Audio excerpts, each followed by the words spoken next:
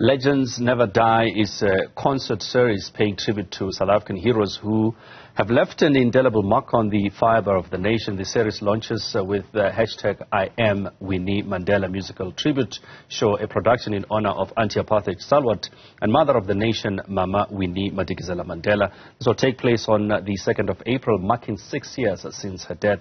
Among those set to take the stage are Napo Masheane, Langa Mavuso, jazz sensation Zoe Modiga and Brenda, Mtambo.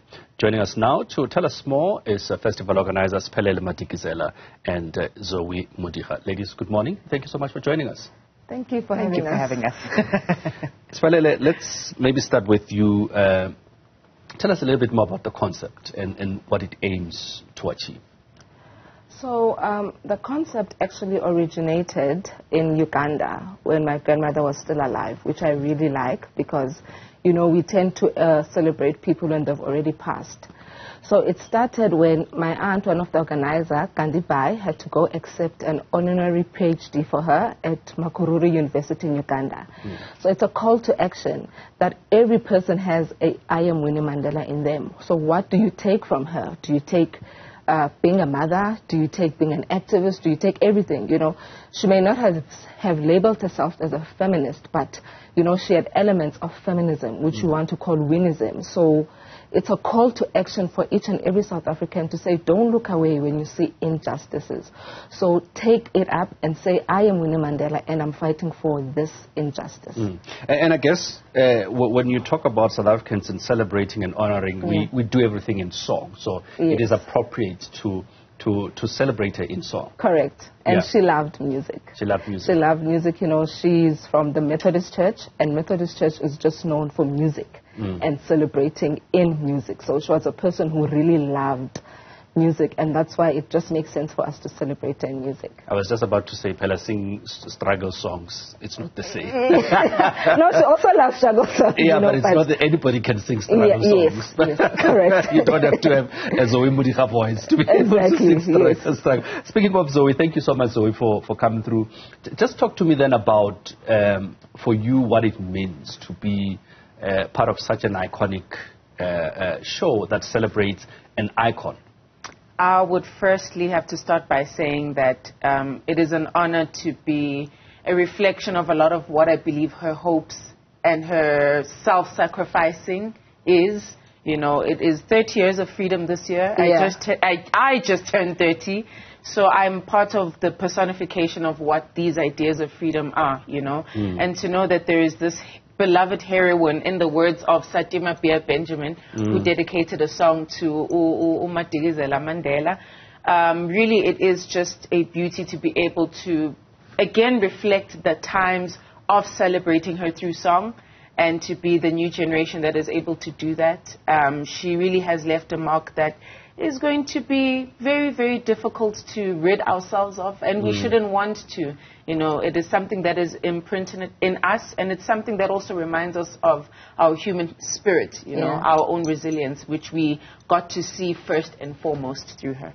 And what I like about that is that, and I'll ask you the same thing, Siphelele, in that you sort of get an idea when Zoe says, as a young 30-year-old, you know, how she views and sees Winnie Mandela would be different maybe to somebody who's in their 50s and then somebody who is in their 80s, but she's still in one way or the other, would resonate with that. And talk to me about that, so from your perspective as a younger person, a 30-year-old, who has experienced, how have you experienced Winnie Mandela and how, you know, just what she has brought to for us as South Africans?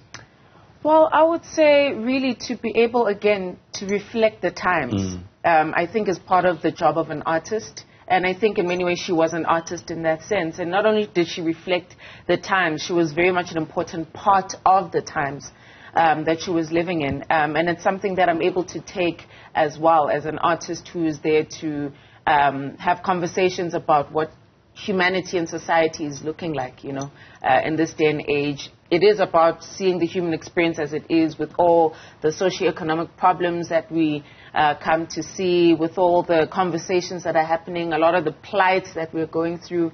to be able to be impacted by someone who I saw who looks like me, who could be ugogo wami, you know, in many ways, take up her space in that way, is something that is encouraging to me as well, to see that it is an important thing to do and to be a part of.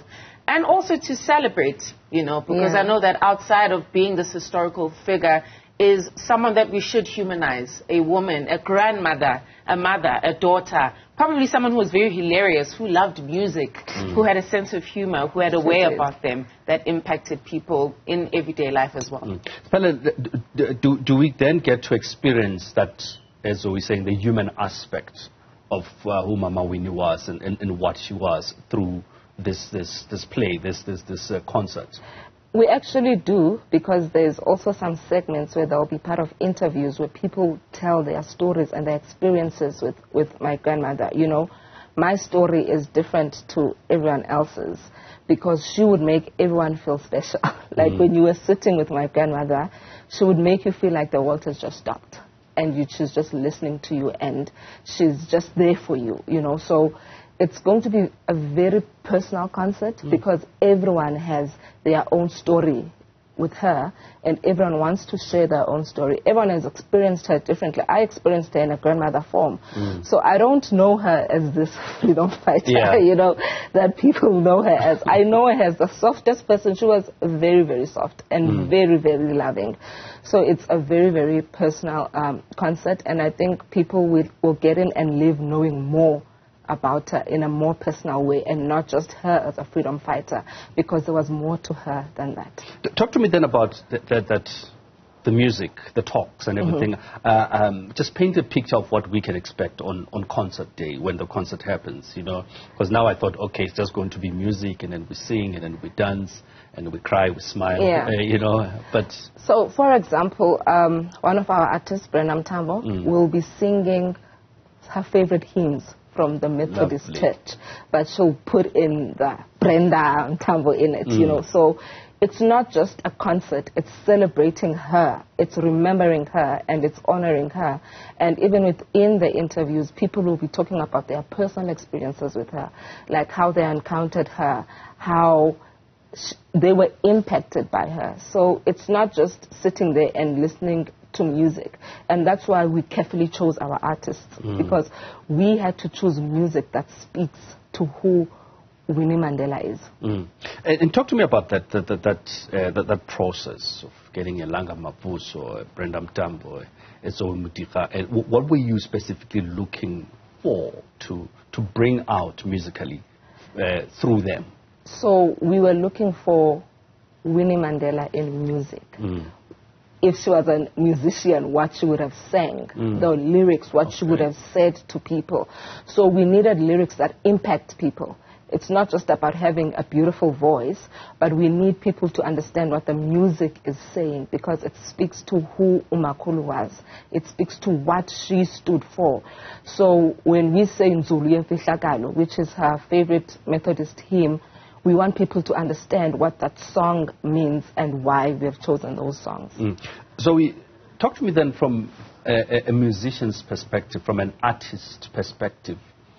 How was it to, because I mean, there's one thing to sing that song, but also to capture and encapsulate that spirit. Because from what Siphelele is saying, that's exactly what we get to experience on the day, on concert day. What was it like, and what is it like to just get that spirit and showcase it? I would assume that for me, getting the spirit is really just committing to the motive behind hashtag I am Winnie, and knowing that in us gathering, you know, in many ways where two or more are gathered, that spirit will be there. And in the same words that Usisi has said, you know, it really is about the messaging in the music as well.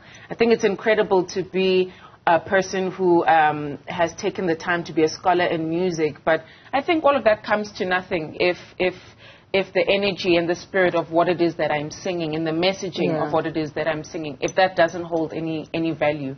And so it's so beautiful to be aligned to this project in this way. It is something that is deeply meaningful to me, and I'm absolutely positive to her too.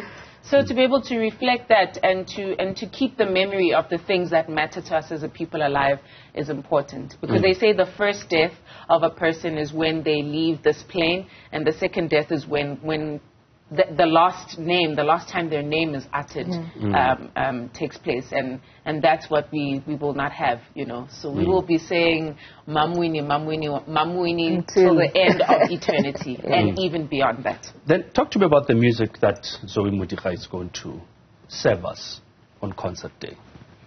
Well, I would say my music is a music that is there to reflect the times. It is there to reflect the human experiences, and it's been able to do that in different ways through self-realization. And there's an upcoming project now that is speaking to or Mama Bomtandazo, so to speak.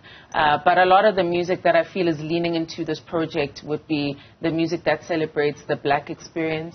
And the ways in which we move in the world, the way that we get to be reminded of the God within us, and the fact that it is in our DNA, you know, that resilient spirit, that human spirit that we carry, the spice that we walk the world in, you know, it's already within us.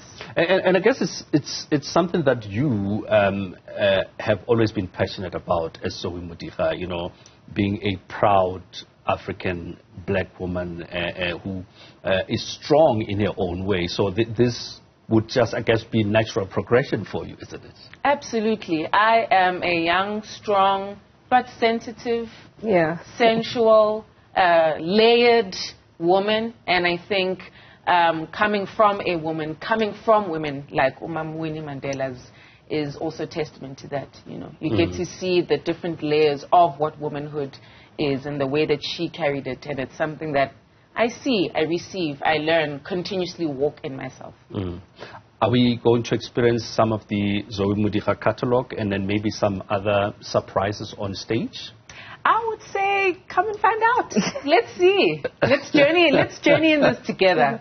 But it is going to be beautiful, and it is going to be reflecting the wonderful, endless legacy that is Winnie Madikizela-Mandela. I have, to a certain extent, I've had the privilege of seeing you perform on stage a few times. I'm grateful. Yeah, so, but just tell me about that, what it means for you to be on stage and just sharing whatever is in you with us, with the audience, the experience. I mean, one thing about you is that you've always, you know, gone out there and just, I think your performance are just something else. Just tell me about that aspect of just being out there and sharing with us. I would say for me, the stage is where words end and feelings begin. It is the thing that is very difficult to explain. It is being able to have collective memories where everyone walks into the space with their own set of lives, their own set of problems, their own set of things that they want to celebrate. We all walk into the space together, broken, wanting healing, walking this world, and music is able to then take us through a journey that is very much our own. Even though we're in this shared space of song and singing, it is something that is transformative, it is transcendent, it is a life-changing thing to be a part of, and to have a platform to be able to not only change people's lives and be a part of changing my own life in that experience as well, but to also celebrate things that are deeply meaningful to us, I think is important to me. It's what keeps my heart beating. It's what keeps me excited about the world of the arts, the world of music.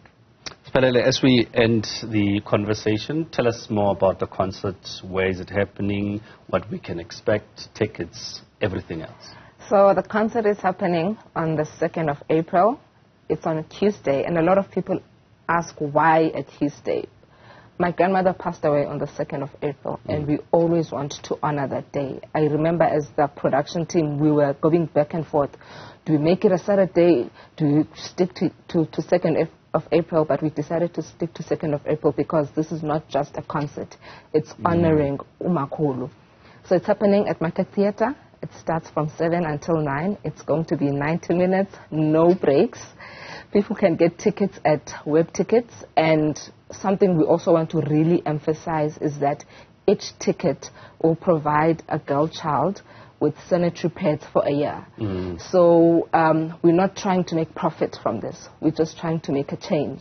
And, you know, one thing I've learned from her is that she taught me to be a matriarch because I am a matriarch. There's no other reason for me to be a matriarch. I am one. So yes, we're really, really excited, and more than anything, we're excited of the fact that we know that the ticket sales are going to help Girl Child for a year. One night only? One night. Oh, no. One night. We're doing it once a year. Oh, dear.